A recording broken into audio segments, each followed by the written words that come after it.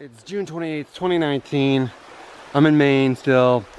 And if there's one thing for certain in Maine, you're gonna get your feet and shoes totally soaked. There's no getting around it. So I have another ford I have to cross here. Usually there's some rocks I can hop on, but sometimes you just gotta get in there. So earlier today I actually crossed this river already way back. It's the Pisca to whatever, some river there. And there was a rope, and so I thought I'd be smart, and it was kind of deep. I took my shoes off and thought I'd cross and, you know, try and keep my shoes dry. Well, that was a really dumb idea because I totally fell in because my feet I'm very unstable on my feet, and there was like pebbles and rocks and whatnot. So stupid idea.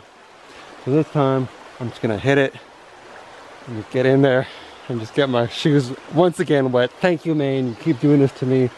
Luckily it's a nice day, so hopefully they'll dry quickly. So Maine, man, seriously. It's June 29th, 2019. I'm hoping this is the last ford I gotta get wet on, and this is a pretty strong current. I don't like it. I know it's short, it may seem like nothing, but trust me, these things can just, you know,